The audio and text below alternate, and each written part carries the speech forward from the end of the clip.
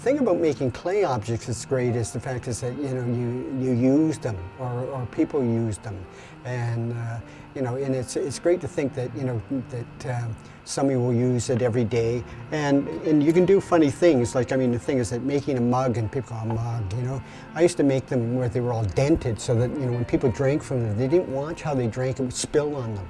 So the thing is that it was my way of telling them that they should slow down and look at the world around them.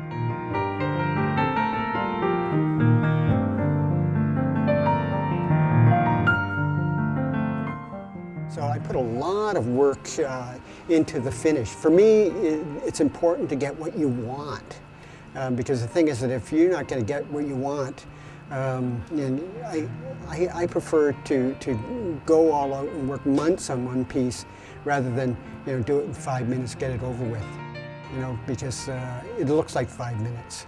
Whereas if you do something that takes, like the piece here took me a whole month to make it, which is, you look and you go, doesn't look like a month's work. Hey, it was hard doing all those little dots, hours and hours, and then the firing process, multiple firings. And I'm also using fairly sophisticated decorating techniques. I'd use what they call the photo stencil technique, and it's taking photographs and then making a stencil from them. Although what I do is I blow them up larger or smaller and cut them out and airbrush, and then I redraw, repaint. It's a lot of work, but for me the effects work.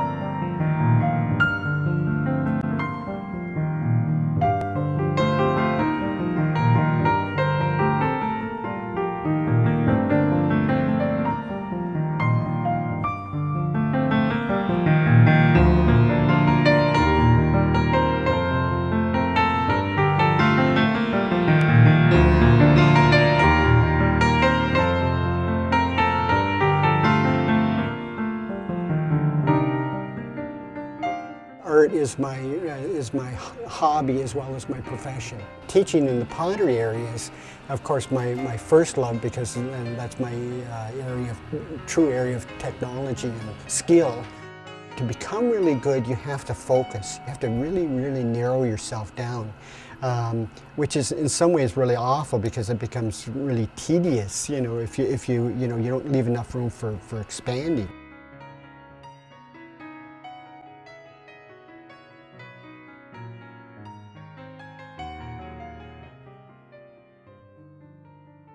You open a kiln and it comes out, it's like Christmas, because even though you can control a certain amount, there's always that slight change, slight color change, maybe the piece twists or turns. If you don't like it, what you do is you put it in a box, leave it a month, and then open the box up and look.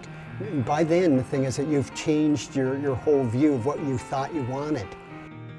We're in a different time. Arts has always been fighting to gain the respect it needs.